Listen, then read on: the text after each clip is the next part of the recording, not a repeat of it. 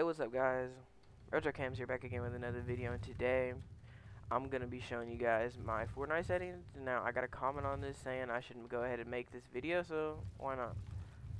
I got nothing to lose. I think you guys deserve to see. But anyways, let's go ahead and get straight into the video.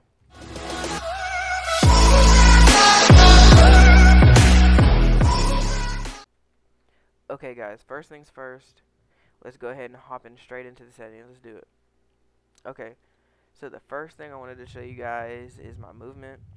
Now you can see here, you can just copy it. Move forward is S, move left A, move backward Z, move right D. Now a lot of people say I have weird moving controls, but I mean that's the risk you take whenever you want to get full movement. That's what I call it, because I move backwards with left and right in an awkward position, kind of like this. Whenever I go backwards, I go like this. Like this. I don't just go normal backwards like that. I just go like this. It's better in my opinion. But anyway, that's besides the point. Okay. Now, in combat, same mouse button, target, right mouse button, reloads G, uses E, harvesting tool, middle mouse button, weapon slots, this is mouse button 2. I got 2 buttons on my mouse. That's for people that have, the extra buttons on their mouse. If not, then I guess just figure something out that you can put there. For my building, I got my wall is C, my floor is my mouse button, it's my front mouse button, and my stairs is F, roof is R, trap is Y, place building is left mouse button, repair H. I don't have rotate building on because I don't use that. Change building material, I have that for right mouse button too. Left control, I do use scroll reset, but you use left shift for your edit. Crouch while editing, left control, select building edit, left mouse button, reset building edit, mouse wheel up and mouse wheel up. Okay, now none of these really matter. I guess these are all like just your preference.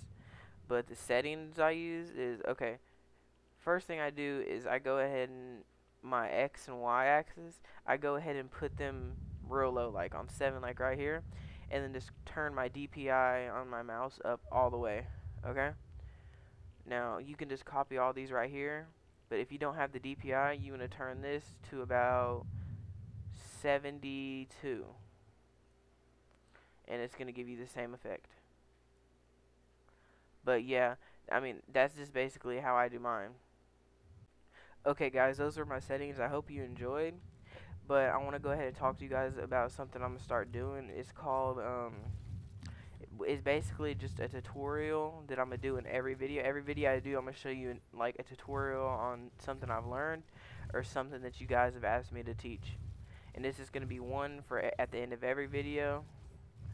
With that being said, the one for today is, I think it's a new high ground retake that I found. I don't know if someone has already done this or not, but basically you just go like this, and you just gotta use my my binds, but you go like this and then come through here, just edit that, place the floor right here, and whenever you do that, you can jump and then just kind of throw walls up right there. And now I'm gonna show you this in slow motion. You go, bang, edit that like that, and then jump, and then just kind of like place walls all through here and right up here, and place the floor, and then the ramp above your head so you can't get shot. And it doesn't really, it kind of blocks off almost every attack from every angle, almost. But yeah, that's the one I do. Thanks for watching the video. Be sure to like and subscribe, and I'll catch you guys on the next one.